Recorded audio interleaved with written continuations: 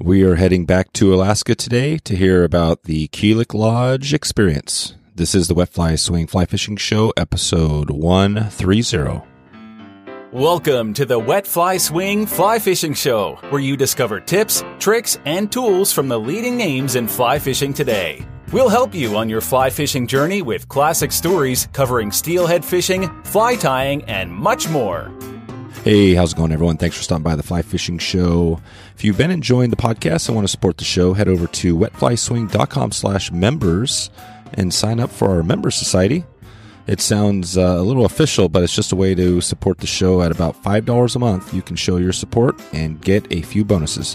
One of the bonuses I'm setting up now and in the future here are a few local events and some meetups in selected areas around the country.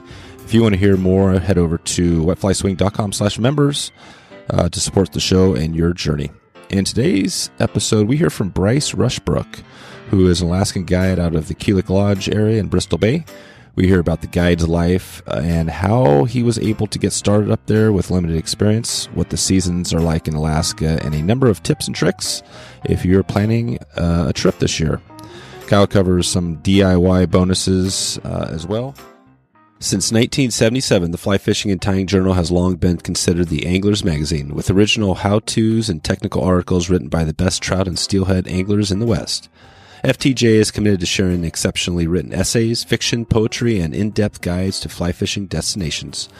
FTJ is one of my go-to magazines, and if you haven't checked it out recently, you can get started by calling 1-800-541-9498 or heading over to the web at ftjangler.com. So, without further ado, here's Bryce Rushbrook from Kulik Lodge. How's it going? Good, man. Good. Thanks for coming on. We, I guess Kyle connected us, which has been pretty cool. We chatted. We've been talking a little bit about this Kulik Lodge and everything going on up there, and I've been trying to put together a trip. So I just want to dig into a little bit of your guiding up there, and I think you're one of the main guys trying to get people to fish. So we're going to get into that, but can you first start us off and talk about how you first got into fly fishing? Yeah, I was kind of late to the game. I don't think I started fly fishing until I was pretty much out of college, and kind of started slow, fishing some local spring creeks down here and things like that, and then that progressed, and over the next few years, I decided I was pretty serious about it, and ended up out at a guide school out in Montana. I was just kind of looking for a foot in the door into the industry, if you will, and never had any intentions of going to Alaska or anything like that. And that opportunity came up just a couple months after I was out of there, and I was in Alaska, I think 2 months after that. And that was 4 years ago now. So there you go. So was that the Sweetwater Guide School? Yeah, it was. Cool. Yeah. Cool. Yeah, I had a past episode. I can't remember which number, but we had Sweetwater on. Well, you probably know. You could probably tell me who it was. I'm trying to think. He's the guy. I think he's running the show there now. Steve. Steve. Yeah. What's his last name? Oh, I think it's Wilson. Oh, yeah. Yep. Steve Wilson. Exactly. Yep. Steve Wilson was on. Yeah. We had a good chat. So so so you're a good example of the Sweetwater success story. You're out there. You've got some work. And how old were you when you first went into the guide school? I was 26, I guess. Oh yeah. Yeah. So you're still young. You're still young. Yeah. so 26. So so how do you go at 26? Did you have a kind of a life before the guiding, or what'd that look like? Yeah. I did the whole 4-year degree thing, and then I was actually working in the family restaurants there for I guess since I graduated college until I went to guide school. Mm-hmm. Was just kind of looking for a little bit of a change of pace, and I ended up in Alaska. No kidding. So what does it feel like when was that the first time going to Alaska when you started your job there? Yeah, it was. I was totally green. I'd never even been to Alaska. No kidding. And had you guided so you did a little bit, did you guide before Alaska at all, or was this the first big guiding?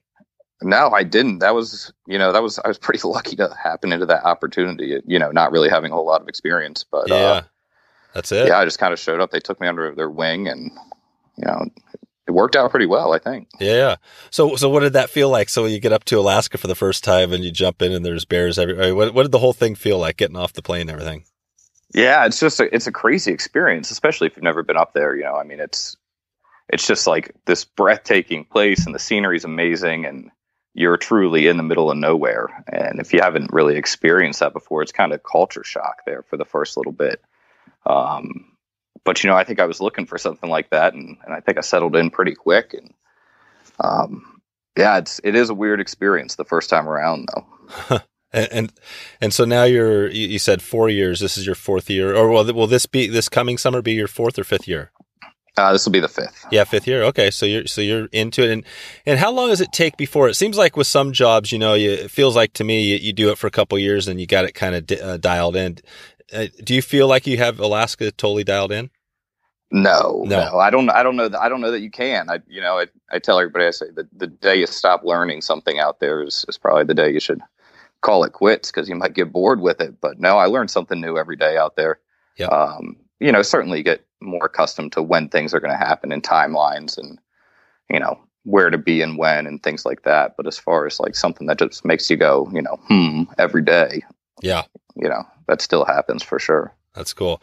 I want to jump into that timeline a little bit on just the seasons up there, but I can't remember. Did you mention where were you from originally? Where'd you grow up?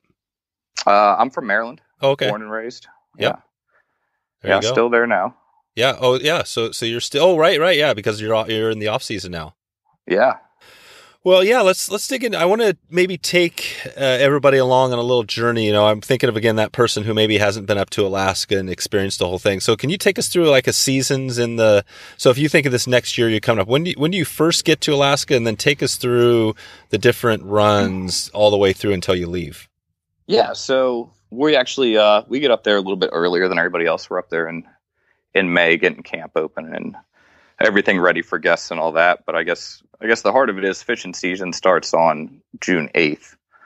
And we're straight into it as far as trout fishing and grayling fishing and things like that.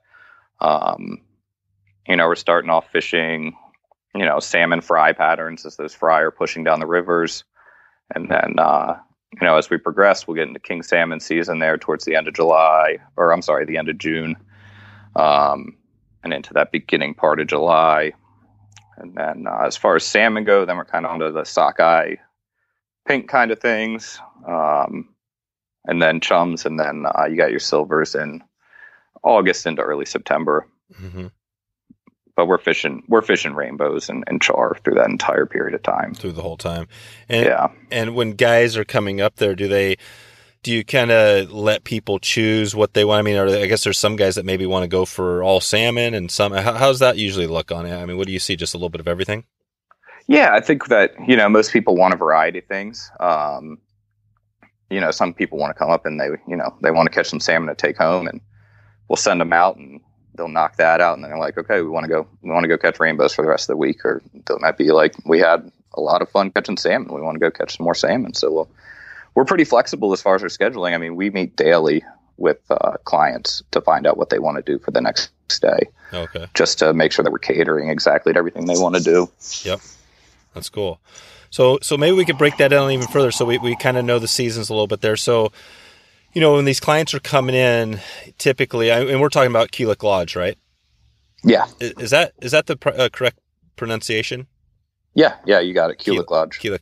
And so when people come in, are you guys just there? You're there at the lodge waiting for those guys to come in off maybe paint that picture. Are they coming down off of a plane, or how's that all look? Yeah, so we have a dirt airstrip there at the lodge that we bring all the guests in through on, and we're doing change days twice a week. And so we'll have clients out fishing in the morning, and then as new clients come in, we're bringing those guys in. And there's kind of just a switch there. So once you land on the runway, we bring you down to the lodge. It's just like 1.5 mile, 2 mile dirt road down to the lodge, give you a brief orientation, kind of figure out what your goals are for the week, give you a rundown of our scheduling at the lodge and how we work everything. And then from there, we're putting you straight onto the water. So you're fishing the day that you show up at the lodge. No kidding. Yeah. So you're going out there. And how do you figure out who, and how many guides are there, first of all? We run about 9 all season long. We'll go up to 10 or 11 sometimes a little bit later in the season. Yeah. So you got a bunch, almost a dozen people. So you have all these guides, and then how do you choose who goes with who? And I mean, how do you know who's the experiment? What about the brand new fisherman who's never even cast a rod versus the guy who's a super experienced? How's that all work? Right. Well, yeah, I think any of the people that we have are going to be able to take a new guy out and get them dialed in, and we'll work with you on your cast and get you into some fish. As far as who's going on what flyouts and things like that, that's just going to vary based on where you're going, what guides have been fishing that piece of water and things like that. And we're just going to try to put you in the best situation with the person that's, most familiar with that piece of water. We're fortunate that we have a lot of returning guides that can do everything that we're doing. So we're pretty flexible as far as that goes. But okay. Yeah. So that's pretty much people. Yeah. That's awesome though. The first day. So pretty much somebody's heading out on that plane. The plane that just comes in drops off guys that are fishing that day. And then there's guys that are hopping on to leave as well. Right. Or your changeovers twice a week, you said. Yeah. But no, I mean, those turnarounds are quick. We're throwing the gear off, throwing everybody else's gear back on and send it back off to do the next run. That's right. And you're out there. I mean, is it you guys? Are you guys the guides? You guys out there just throwing all the bags, doing all the heavy lifting, and doing pretty much all that stuff? Yeah, man. I think that anywhere up there, you're not just a fishing guide. You got to give a hand at everything up there. That's right. Cool. So what is the I guess before we jump into a little more on that, the day in the life sort of thing, is there what do you think is the most challenging thing about being a guide up there now, doing it for 4 years? Oh man, I think it's just maybe part of it's just kind of the unknown. You have weather to deal with, and the fish up there do move and things like that. And every day throws you a little bit of a different challenge. But I think the more time you spend, the quicker you can adapt to those kind of things. So that's good. Sure. So weather comes in and blows out a river. Or well, I guess the rivers don't necessarily blow out that often, but just something changes and it makes it difficult. Or I guess the runs could be down too, right? And certain runs, or they're late or something like that. Yeah, when you're dealing with salmon, that's certainly a factor. The run times do vary a little bit, and day to day can vary even with those sometimes. Mm-hmm. Okay. And who is out there, is there the guy, as far as the guys, are there guys that have been out there, I guess, doing it a long time? And is there, who would be the person that, is there one that, I guess Kyle's out there, right? Is he still guiding, or, well, I guess he's just running things, right? Daily operation. Yeah, he's doing some marketing stuff, back in Anchorage. He was out, he spent a few weeks out with us fishing last year. But he's not guiding full time or anything along those lines. Then we have our head guide, Kevin. I think he's going on 8 years or something along those lines, cool. 8 or 9 years. Yeah. There you go. 8 or 9 years. And Kyle Shea, I guess for those that hadn't listened to that episode, I interviewed him in the past. We talked more, not as much about Kulik, just about some of his, some of the stuff he had done previously, writing and everything at, his previous employer. But, okay. So yeah, let's just go back to that. Again, we're getting off the plane. Coming in, you got these new guys, you're getting them ready to head out fishing. And then do most guys just kind of go out and jump in and fish what's the main river there that you can walk to? Yeah. So we're right on the Kulik River. Yeah. And we have jet boats that we keep at the lodge that we use to access the river. You can also walk down to it, but if you have a guide, you're going to be on a boat so that we can hop around the river as we want to. But yeah, it's just a short little stretch of water. It's 1.5 miles long, and, it never blows out or anything like that. You'll have fluctuations in water levels, but it'll fish all season long, which is one of the pretty incredible things about it. No kidding. So you jump off, so you get on the boat, go up to the first run or riffle. Maybe you could talk a little about that just briefly too, about fishing for these. I guess you mentioned all the salmon, and maybe we could just jump in right in the middle of the summer and talk about Coho. I guess that's more later, but when do you first start getting into Coho? Probably mid-August. Oh, okay. Yeah. You start seeing those, and that's not something that we're fishing on the Kulik River. We're flying out to the coast to fish those guys. Oh, okay. But we're fishing some really, really beautiful coastal water out there, and man, when they're in there and they're thick, it's a riot. Yeah. So what does that look like? So you go to the coastal waters. Are you? You're just Coho. You're just swinging them down through. Are you stripping, or how are you hooking up there? Yeah, a little bit of both.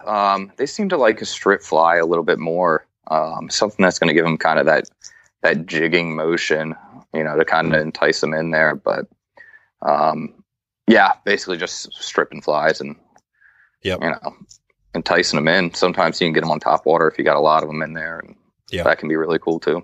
Oh yeah, right. What do you use? Just like some sort of a foam fly that kind of shoots across the water? Yeah. Basically a pink mouse essentially is what we usually use. That's right. Something along those lines. That's right. Pink is the color. Okay. And then so what in the Kulik River, what are the main species that you're getting there? We're rainbow trout. Okay. So so there's not really any salmon coming through there? Oh, well, we have a huge run of sockeye salmon later in the season, but by the time that they're that far up the system, they're already turned and they're just in there to spawn. So gotcha. We're not directly targeting them at that point in time. There you go. So pretty much when people come up there, they're fishing the Kulik River for rainbows. They're not really nothing else. Well, maybe dollies or really nothing else. Yeah, no, we don't really see any char. Okay. We don't really see any grayling in there. A few lake trout here and there early in the season, but mainly rainbows. Yeah, rainbows. Okay, for sure. So it's rainbows, and then like you said, if they come up, say they're in there, say somebody's coming in mid-August to late August, then the coho around, they're going to come in, maybe fish for a day there, and then they're going to fly out to somewhere to one of the coastal waters. Yeah. A lot of people that time of year like to go out and catch a limit of them and, take them home with them. So we'll definitely try to get them over there, weather permitting, and get that done. So what does a day look like so you go for these coho, you're out there, you're all geared up. I mean, are guys just, you drop them off and just start, fish after fish? I mean, how many fish are people hooking up? What's a good day and what's a bad day? Oh man. Well, we try to always make sure everybody gets a limit at least. Which is what? Which is, I think it was 3 last year. 3. Okay. 3 per day. So we at least try to get you there. Some days you catch 30, I mean, it's one of those things. If you get a good push the day before, they're there and you're just gonna, sometimes you can't even cast without hooking up. Right. Those are kind of the epic days. But even on slow days, you're going to hook a few good fish, and you're going to get your fights in, and Lord willing, we'll bring you home with a limit and be in good shape. So pretty much in the limit. So guys catch 3 a day, and then they're bringing home just kind of a box, freeze up the fish, and bringing a box of fish home. Yeah. So we'll clean them up when we get them back to the lodge. We have a vacuum sealer and all that. We'll fillet them out however you want them. Pack them up, freeze them, and we'll send them on the plane home with you. Yep, and that's typically, people aren't messing with. This is mostly a silver thing. They're not really keeping sockeye or chinook or anything like that. No, we'll keep the kings during king season. We'll do those also, and then sockeye too. We'll fish to catch those for meat too. Oh, okay. Yeah. Okay. Cool. That's kind of a July type deal. The sockeye is the July. Yeah. Well, yeah. All right. So if you want, July is kind of a sockeye kings. You still get the kings in there. Yeah, you get a little bit of that mix at the beginning of the month there. Okay. So if you were coming up there, knowing what you know now, I guess you fish for a lot, so maybe it's not a good example, but if you had to pick 1 week or 2 week period of time to go fish Alaska, what would it be? We get that question all the time, and it's a tough question. It kind of depends on what you want to do. Yeah. Earlier in the season, you're going to be fishing, we're going to be fishing fry patterns, which is kind of akin to almost dry fly fishing. If you really like to swing flies and you kind of want to play the spay game and things like that, you're going to want to be there in June and July. And then, some guys like to do that thing. They don't want to stare at an indicator fishing beads behind salmon all day. And then you have your crowd that they want indicator fish, and they want those high fish, those high number days. And then that time to be there is going to be, August and all the way through September. Mm-hmm. Okay. And what are you indicator fishing for mainly? You're going to be rainbows and char behind the sockeye. Oh, okay. Behind the spawn-in salmon. Yeah. Yep. So pretty much, beads, indicator, so you can do that a lot for the rainbows, and pretty much are you also getting into any pink or chum out there? Yeah. We do a little bit of chum fishing. If somebody wants to just go out and catch salmon, and we're kind of in that lull period, then we'll send them out and we'll catch some chums, and they're cool fish, man. They look awesome and they're big and they fight hard and they eat a fly well. And then on pink years, you're catching pinks, even if you're out, fishing for silvers or sockeye or whatever. They're just in there. Yeah. But was it a pink year? When was the pink? Is it a pink year this year? This year will be, yeah. Typically even years. Oh, that's right. Yeah. So it's a pink year. So, okay. So that's, yeah, I mean, it seems like there's a lot. I mean, I guess if I was going to say I want to catch as many species as possible, what would you say would be the best time?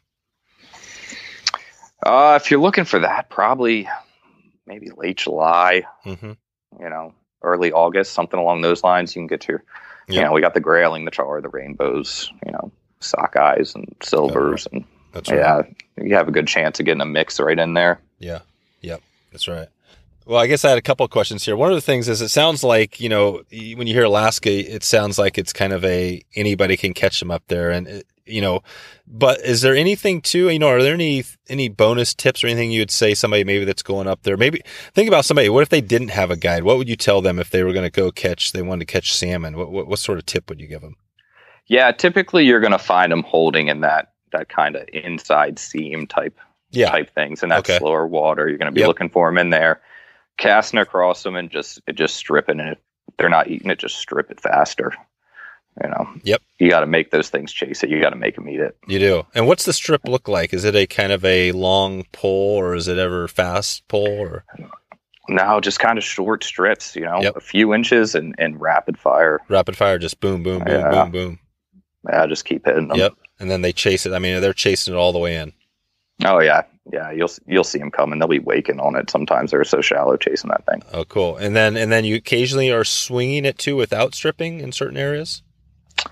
Yeah. That's kind of a condition dependent thing. I wouldn't say that's also successful or anything like that. It's just kind of give it a shot. And if that's not working, kind of move on type deal. Okay. And then also, and then what about Chinook? So are guys aren't really swinging Chinook up on the fly or fishing for them on the fly there too often? Not where we're fishing. We're fishing down on the Nushagak. And that's the only way we're fishing for those guys is we're gear trolling. It's a big river and it's a lot of water. What are you expecting for this year? Do you have a feel for the runs? I mean, is there a potential they're up or they're down, or are you guys pretty confident what it's going to look like? It's always hard to say. The Chinook run was not as good last year as it has been. We had some really good days, but it didn't quite last as long as it had in some previous years. As far as sockeye numbers go, they seem to be doing just fine. Mm-hmm. And then, same thing with the cohos. It looks pretty good. I mean, I don't see any reason for any difference in that. Gotcha. Well, from your perspective, you've been doing this now this is going to be your 5th year. What would you say, when you think about things that you've learned up there, is there anything that you've learned that kind of you feel like, you've got some inside secrets on, the fishing up there? Or is there anything, anything that somebody wouldn't know that maybe, again, if I was coming up there and I hadn't fished it yet, what would you be telling me on the first day? Yeah, you spend a lot of time on that first day just getting in, dialed in on your presentation and things like that and kind of preparing you. Mm-hmm. And then, just those subtle things. There's going to be some differences and some drift and, getting that mend in there right, getting your fly down to the right level. If you're swinging flies, if you're drifting indicator rigs, making sure that your drift is good. Those big rainbows, they're there, but they can be picky. It's not just chucking bead in and swinging them around and they're jumping on there. If you're going to be targeting some of those bigger fish, you still have to be on top of your game as far as presentation and things like that go. And that's really, really important up there. So, yep. Okay. So what would you say are the hardest out of all the species up there? I guess, rainbows, I guess maybe. Which ones are the hardest ones to hook up with?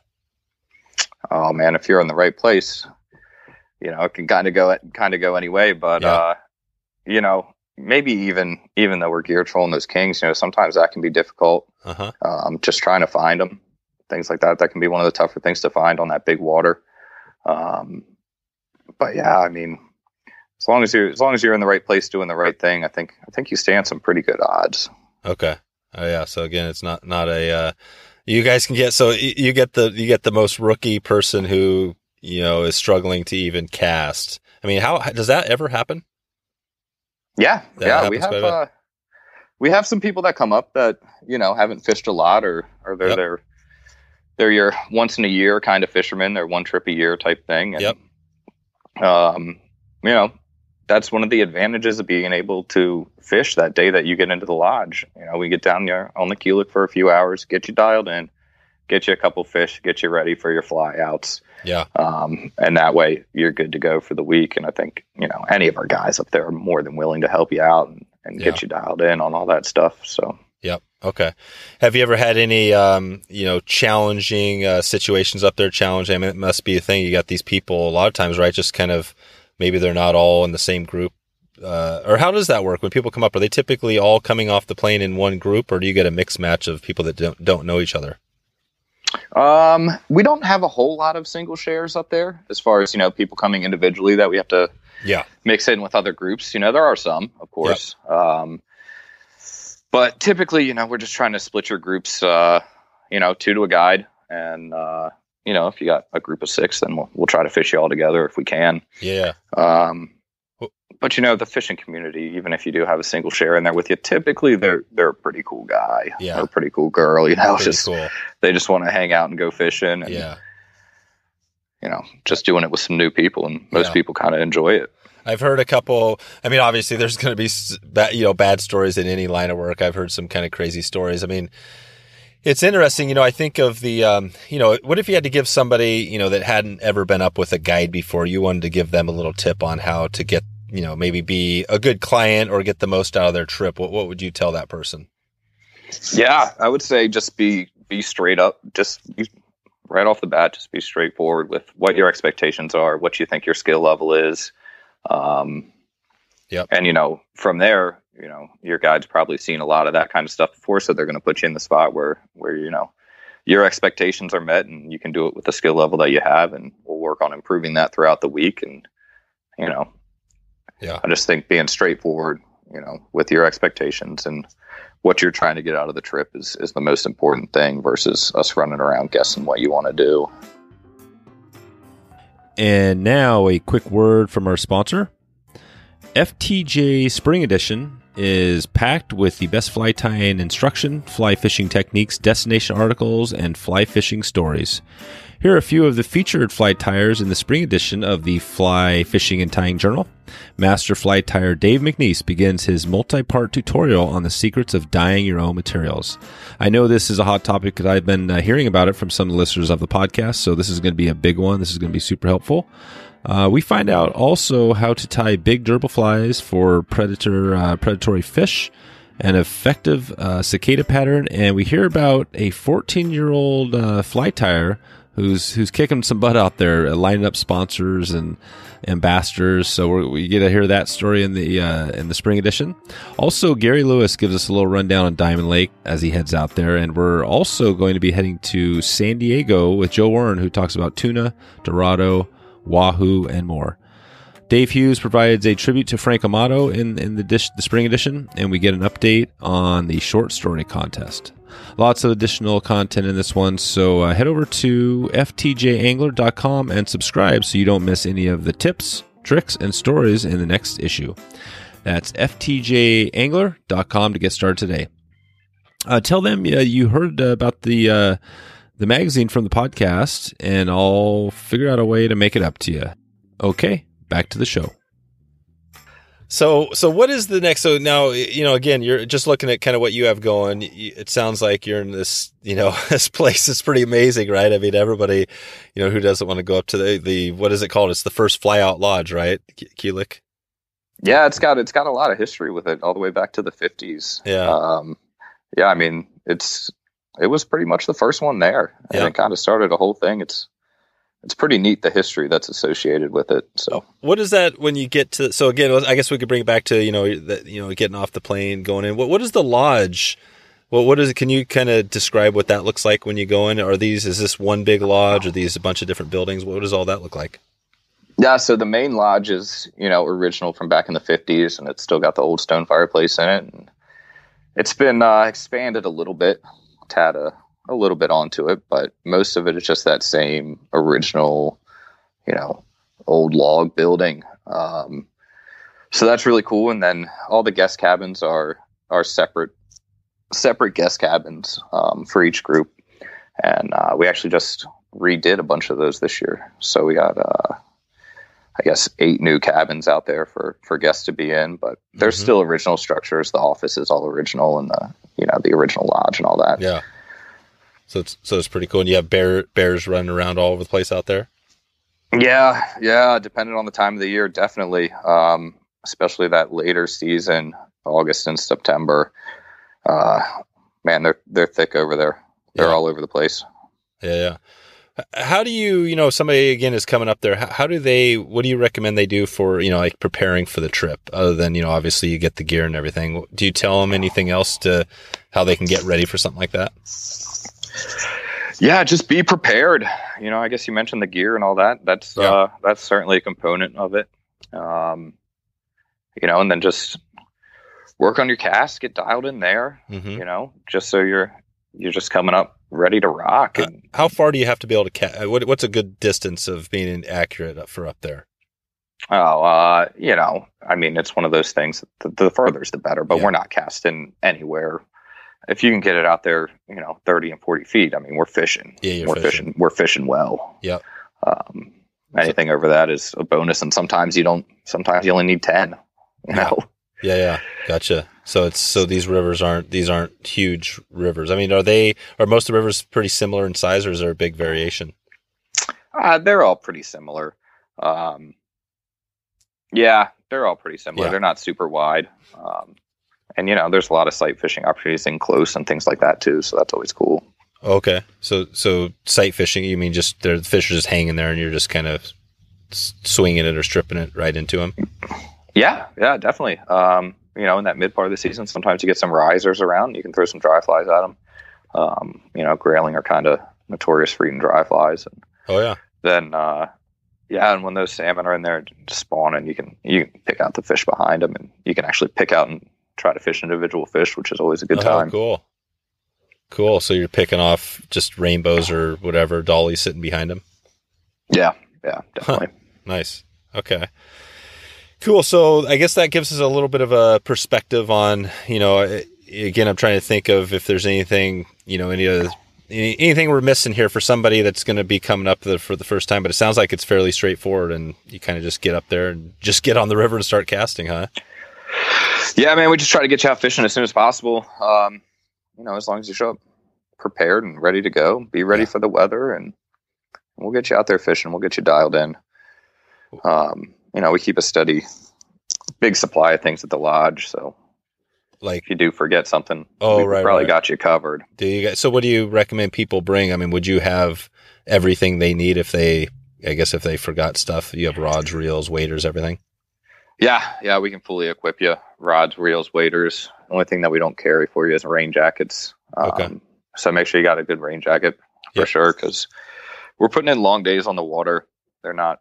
Yeah, we're not running 3 and 4 hour stints. You're out there for 8-10 hours sometimes. So what do you? Absolutely. So when you get, even when you're at the Kulik River, you guys are out there for 8 hours. Yeah. We fish 10 hour. We fish 10-hour days on the Kulik. 10-hour days. So you get up in the morning. Say if you're again thinking of the summer, you're out there. You're getting up at what time? What time are you heading out in the boat? We're off the beach at 7 o'clock. So you're fishing by 5 after 7. So there you go. So 7 o'clock. So you're, and then how many different runs are you hitting? And then 7. So you're going to 7 till 7? 7 to 5. Or 7 to 5. Yeah. So 7 to 5. Yeah. So in that day, how many different runs are you hitting, or different spots are you hitting? That'll be condition dependent. Some days you can get out there and you can hang out and you can camp on a spot. Mm-hmm. Other days we'll bounce around the river, even if it's just to, try different spots or see a little bit different water. There's some different water on the Kulik from the bottom to the top. And sometimes it's fun just to get bounced around and try different areas and a little bit different runs and some different techniques in different spots. We're fortunate that we have the jet boats there and we're flexible on it. We can move around, pretty much at will. Yeah. So you just go find a run, fish it, get some fish, and just keep kind of working your way. I mean, are there there's a few other lodges, right? So there's other boats and people on the river? Not necessarily other boats. There's only one other lodge that's on the lake there that will bring boats across the lake that can fish it also. Okay. But there will be some other lodges. They'll drop up at the top and raft down to the bottom. Oh wow. Yeah. So we do see some of that, and then some people just flying in and just fishing one spot. Gotcha. So yeah, you do see a little bit of that out there. Yeah, because that is the is it a national park or that area? Yeah, we're right in Katmai National Park. Yeah, it's in Katmai. So this is a national park. So so you got people coming in. I mean, well, obviously it's mostly focused on fishing, but yeah, that makes sense. So it is a place that at least that area you could get to. You could actually, it'd be a nice flight though, right? Because people are just coming straight over from Anchorage for the most part. Is that what they're doing? Those guys fishing are coming from other area lodges. Oh, other lodges. Gotcha. Yeah. They're just dropping off there. Okay. Right. And they're just there for the day, and then they're kind of out of there. Gotcha. You mentioned gear a few seconds ago. I want to touch on that. Is there a, now that you're out there, I mean, you're outdoors, all summer long, and is there a go-to piece of gear that you kind of don't, leave the room without that you got to have every day? Yeah. A dry bag for sure. Mm-hmm. and good sunglasses. Those are number ones for sure. What's your brand for dry bags and glasses? This past year I was using one of those Yeti Panga 50s. Yep. And that's working out really well for me. It's a pretty good size holds most of my guide stuff pretty well. Uh-huh. And then Costa sunglasses for the most part. And Costa. Yeah. Okay. What is your goal just from a personal perspective? Are you trying to, I guess, is that how it works? Do you see a lot of guys, you're putting your time in up in Alaska. It's amazing, but you are putting your time in and then eventually maybe get on with another shop or lodge, or how's that? What are you thinking there? Yeah. So, we'll kind of see where we wind up. I think that, definitely I'll be staying in the industry in some capacity. Mm-hmm.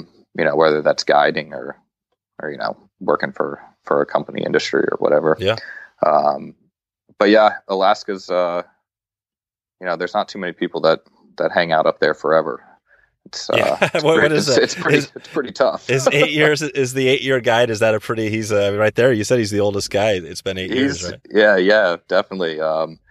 There's some guys that have been up there a long, long time. And if it gets in your blood, I can certainly see where it happens, but yeah, it's, yeah, maybe it's a young man's game. I don't know. Yeah. It seems like, I guess, it would make sense, right? Because it's hard to. You're probably not bringing your family up there, right, for that time. And yeah, there's certainly some difficulties there. Yeah, exactly. What would you say for somebody? I'm not sure if you're in. I mean, obviously you're working for a lodge here, and I think for those people that have the resources, doing a lodge trip is amazing, and I hope to do, some of that as well. But, for somebody that maybe doesn't have the chunk of money that it takes to hit a Kulik or some of those, what would you recommend if somebody wanted to get the Alaska thing? Would you have any tips for them? Yeah, I mean, there's certainly some, you can do some of these, you'd still be through an outfitter, but you're not doing the guided thing and all that. And you can do some of these week-long floats down some of these rivers. And oh, yeah. You're going to have some kind of, outdoor savvy and things like that to be running and camping on your own. Yep. But that's probably a good option. And there's good fishing to be had, just outside of Anchorage too. All right. If you want to kind of get up there and just fish around there, or the Kenai or things like that. I think that would be kind of a cool thing to do. And I'll bet you if you do the outfitter thing, you could probably do it for probably half the cost, right, of a lodge thing, if not lower. Yeah, I would think so. Something like that. Yeah, I just kind of renting the raft in the air flight time to get you in and out. Exactly. Yeah, that's so okay. So that gives definitely some people, some things to think about on that end. Yeah, well, let's wrap it up here. I had just a couple of quick questions for you before we head out of here, and I guess more sticking on those resources things. Again, if somebody was planning a trip either up to Kulik or just heading to Alaska, are there any resources that you would recommend for to dial in? I mean, we kind of just touched on. We didn't really touch on chum, soccer, any of that other stuff. Like book, magazine, resources, anything comes to mind? Yeah, I'm a big kind of internet, like YouTube scour, and there's a lot of good information. It's okay to click on the second page of Google, Yeah, and look a little bit deeper into some of this stuff, and I think you'll find a lot of good blog posts and videos and things like that. Yep. You just kind of find the information. It's that's kind of scattered throughout all these magazines and publications and things like that. Yeah. As far as a centralized resource for just kind of visiting Alaska, I'm not sure that I have a direct one for you. Yeah, it's kind of interesting because if you do a little Googling, there is some stuff out there. OPST has stuff. I mean, obviously Deneki, with all that stuff, Kyle, and but. He's put up a lot of good stuff. He's put up a lot. Yeah. It seems like there's not, I mean, I kind of look at the podcasting thing and there's not a lot of the Pacific salmon. And maybe it's just because it's kind of new. There will eventually. I think I might have the most Alaska podcasts that are on, around the world right now because I've interviewed a number of people. I'm just kind of interested in it. I mean, I've been up there, but it's been a long time. And, I just think I actually did a survey last year asking some of the listeners, where they'd love to go, and Alaska was the number one place, Yeah, so, I believe it. I believe it. It's it has an outstanding reputation. That's for a reason. Yeah.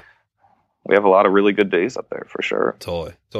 What about, I don't ask this question too often, but just thinking about, do you have any, like a conservation, topic, issue, or any sort of a thing that you're, on top of mind for you? I'm not sure either back home, or in Alaska. Does anything come to mind when you think, I'm not sure if you dig into any of that at all, or if there's something we could highlight there?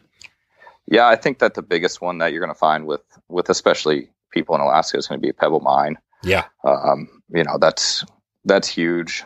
And that is right there in your back door. The pebble mine would affect Kulik, or would it affect that area?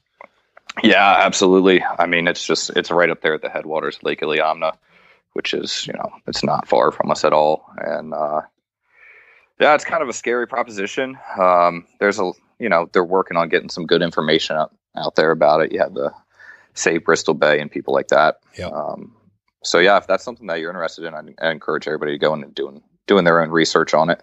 Yep. And, kind of drawing some conclusions, but that's the big one up there for sure. Cool. Yeah, no, I'm glad you highlighted that. I totally had forgotten. I wasn't even thinking Bristol Bay, but obviously that's where we're talking about here. And yeah, I've got somebody from Trout Unlimited. I can't remember her name, but she's going to come on here next month and do a update of Bristol Bay, because I know they're going through some ups and downs with the change of the administration, and like the permitting's back on track now and stuff. So I'm going to give a little update and help people. Yeah. I think that's the key with it. I think the biggest key is that the reason why it didn't go forward before was they had a couple million people come out and basically say, no, we don't want this to happen. So we need that to happen again this round. And, so I'll put a link in the show notes to that, to that link so people can sign up for the petition or whatever. And, thanks for reminding me about that. Yeah. The more support we can get going on that, the better for everybody involved. Definitely. All right, cool, Bryce. Well, before I let you get out here, I always kind of wrap it up with the 222, which is top 2 flies, top 2 tips, top 2 resources, and maybe we can just keep it on Coho. I know Coho seems to be it almost seems like it's the one that's too easy to talk about, but are there any named flies that people could search on Google for Coho, or is it all just you throw a pink thing on there? Yeah, there's a lot of pink. Yeah. No, you do have to switch it around sometimes. Yeah. But it's pretty basic as far as fly patterns for those guys goes. You can get as fancy as you want, but just a good old pink string leech is going to do you just fine. What if you just wanted to take 2 flies for just in general for salmon, for Pacific salmon? Is there something? Could you get that general on it? Is that hard? Yeah, I mean, you can to an extent. They're gonna eat, just like a pink string leech, and I'd have a chartreuse backup. Yeah, that's it. Okay, I would have. So pink and chartreuse. And then what about a couple of just general tips? If you just had somebody's coming up again, maybe they have a little bit of experience and they're going for, I don't know, any of these species we're talking about. Would you give them a couple? Anything you could throw out there? Yeah, be prepared for the weather, and just come ready to fish hard. Yeah. And you're gonna get rewarded if you put in your time. Yep. So what happens if a guy's out there? So you're out there for 7 to 5, and he's just maybe he's an older guy or whatever, and he's just done after 6 hours. Is that do people just sit back in the boat sometimes if they're having a rough day, or does that never happen? No, that does happen. Absolutely. Yeah. Sometimes people fish for a couple hours and they're like, we just want to check out the view for a couple hours. And there you go. That's 100% okay. Yep. And are you guys doing, I know there's some companies out there now that are doing more of the, not only Alaska, but they're doing that where, right, I don't know, even though, I guess 11 Experience is one that comes to mind where it's not just the fishing, right? You can go up there and, I don't know, go hiking, go skiing, depending on where you're at. Up there, bear watching, right? I mean, aren't you guys in one of those places that's kind of a hot place for watching bears? Yeah, we do. We do have quite a few bear viewing guests, mainly during July, which was when everybody's over on the Brooks River, which you may have heard of. Yeah, that's where the waterfall with the salmon and all that is. So we'll do some people through our lodge there, and we'll just fly them over there for the day, and they just go hang out and check out the bears and check out the sites over there. So definitely we have some of that going on. That's it. Cool. And just a couple of random ones before I let you go here. So rod, reel, line, what are do you have any companies you kind of go with? I think I got a little bit of everything in my bag, but a 7-weight rod for sure. If you're just going to have one line, just make it a weight forward floating line. Okay.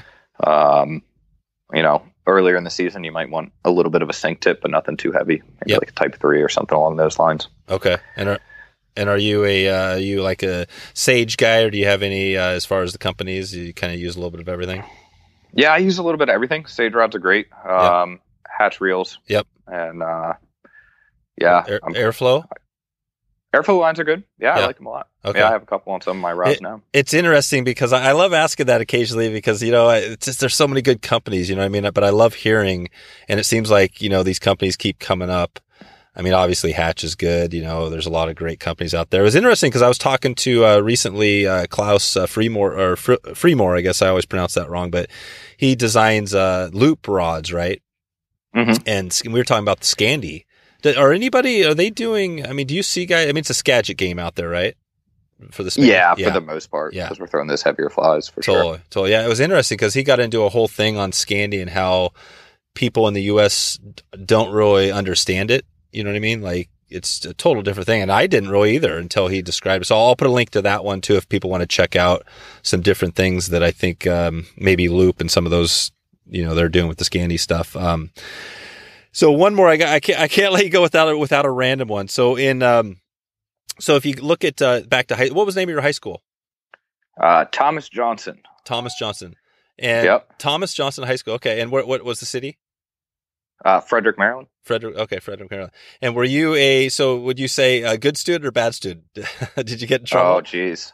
I did not. I think I was pretty good as far as the getting in trouble thing went. There you go. And, the grades were all right too. So there you go. So yeah, you're good. So that's probably better than me. I on mine, I kind of barely squeaked by just because, I think I was hanging with the wrong kids, but no, it's cool to hear, man. I think your story is interesting because, I mean, you kind of started you're on this track and you did just what Steve, was talking about with Sweetwater. I mean, you jumped in, you're still young, obviously, but you're kind of going for it. So it's a cool story. I think it's inspirational probably for, I know a lot of young guides and people that are interested in kind of touching the water, testing it out, or are probably listening. So, any words of advice for them if there's a person that hasn't gone in yet and done it? What would you say to that person that's maybe thinking about guiding? Yeah, you just gotta go do it. You just stop putting it off. You just gotta get out there and do it. And it was certainly worth it in my case. You can't trade those experiences for anything. So yeah, yep. That's it. And you're not thinking about packing it up and going back to the office. You're loving it. Yeah, no, I don't see myself at a desk job anytime soon. No, to put it that way. Cool. All right, Bryce. Well, hey, in the next 6 months or so, anything? I guess what are we at now? You got 6 months. You're going to be right in the heat of the season, right? Yeah, we'll be in the thick of it, man. Yep. So yeah, just kind of prepping to get back up there. Going down to fish the white for a few days here. Oh, really? Oh, cool. And so a little trip there before the season, and then we're back on the grind. It's time to go fishing again. That's it. Do you ever run into Davey Watton down there? I haven't been down there. This will be the first trip. Oh, cool. So. There you go. Yeah, the white. That's definitely a destination you hear a lot about. Yeah. Cool. All right, Bryce, well, I'll let you get out here. So I guess Fish on Fly 56 on Instagram, is that correct? You got it. All right, man. Hey, thanks again for shedding some light on the Alaska experience. I'm gonna hopefully, I've been talking to Kyle about it. Hopefully, put something together with some people up there. We'll see. I'm not sure if it's going to be this year, but hopefully we'll get up there soon. And maybe I'll see you on the river, man. We'll have a beer and maybe get some salmon. That'd be cool. Yeah, I hope so.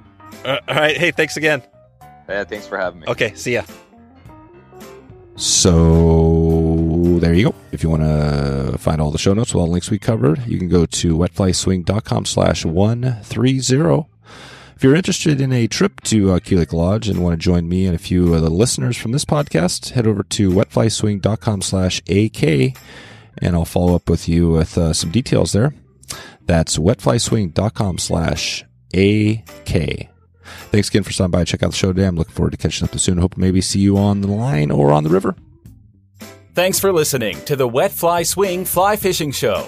For notes and links from this episode, visit wetflyswing.com. And if you found this episode helpful, please subscribe and leave a review on iTunes. Hey, before I get out of here, I wanted to share a fun story with you, give you a little insight. We were... This past week, we were out fishing with Jack up north, and randomly by the cabin, a guy by the name of, Joe Donsky was his name, but he was talking about his daughter. And basically the story, here's how it went. We were chatting there just about fishing. He was coming out for a day of fishing, and we kind of got to talking, and it turned out that that my dad had built him one of his first fly rods, I believe. It was a little 2-weight, and it was just a cool story because he had a picture of it with his daughter, and I think it was the rod that he first got his daughter into fly fishing with. And I just want to read a little. He sent a text back, and he sent me a photo of the rod, which I'll put a link or I'll put a photo of that rod. But what he said is, he said when my dad made this rod. He was about 23 years old and had no idea of its significance nor the power of my passion for fishing and who, if anyone, I would be sharing it with. I just wanted to go fishing is what Joe said. So it's pretty awesome. It turns out that rod helped him, get going on it, and eventually his daughter even was using it. So it just shows you the power of what one rod, by somebody, my dad, who made plenty of rods. And so I just love hearing that connection. So Joe, I'm not sure if you're going to be listening to this. Shout out to you. I know Orvis, we talked about that. You were an Orvis rep for a while, so shout out to Orvis as well. And I think this is just a fun story, and I wanted to throw that in there. I don't talk about my dad a ton on here because I've kind of been doing my own show. But yeah, for those that maybe remember him, it's a cool story, and obviously a guy that had an impact on me as well. So that's it. Maybe we'll have another fun story for you next week. I don't want to go too deep on some of this, but there's definitely some cool little nuggets I'll throw in there. And if you enjoy these, if you enjoy this and want to hear more of these little snippets, maybe at the end, send me an email, let me know, or a message on social, and I'll maybe do more of these. So, all right, out of here.